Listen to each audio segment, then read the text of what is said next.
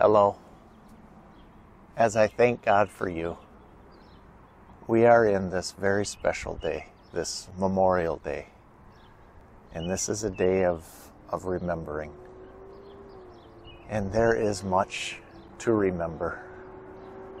We remember what happened 1 year ago on this day and all the events and struggles that it showed, that it demonstrated, that it revealed, some that we knew about humanity and our treatment of one another. And through last summer, all the difficulties therein and how they continue, we do remember. And we remember the source of this day that we mark, this Memorial Day, and how it goes back to even the Civil War, when this nation was at war with itself over our treatment of one another and who we would be as a country. And the grief that people held over those who died in the Civil War, but now we even bring that out.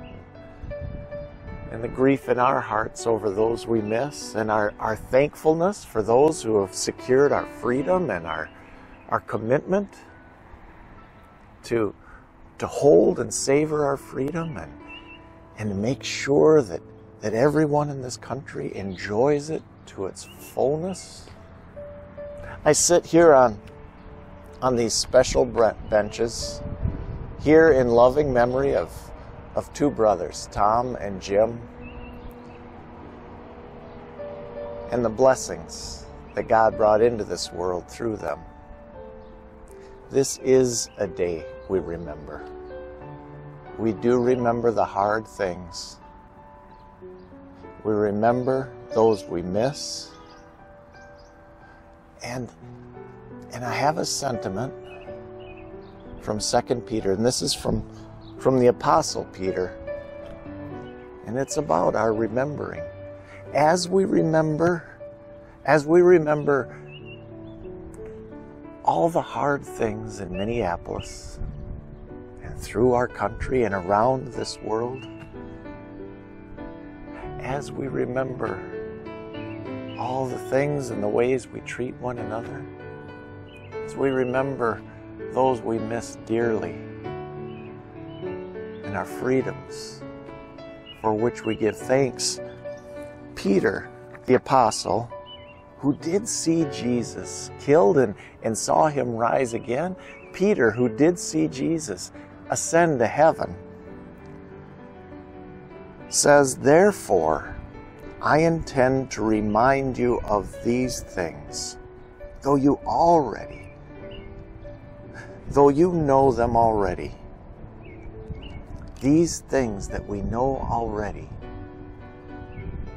On this day of memory, on this day of remembering hard and difficult things, on this day of remembering sweet things, Peter wants to remind us of the things we already know. Peter wants us to know the basics of faith. That Jesus came into this world that has such beauty, came into this world that has such difficulty, and that he died for us. And that he took the sting of death away, that he took death itself away. Where, O death, is thy victory? Where, O death, is thy sting? The sting of death is sin. But out of God's love for us, God sent Jesus, that whosoever believes in him will not perish, but have eternal life. So I have this prayer from history, from our tradition, this memorial prayer. Almighty God, before whom stand the living and the dead, we, your children, whose mortal life is but a hand's breadth, we give thanks to you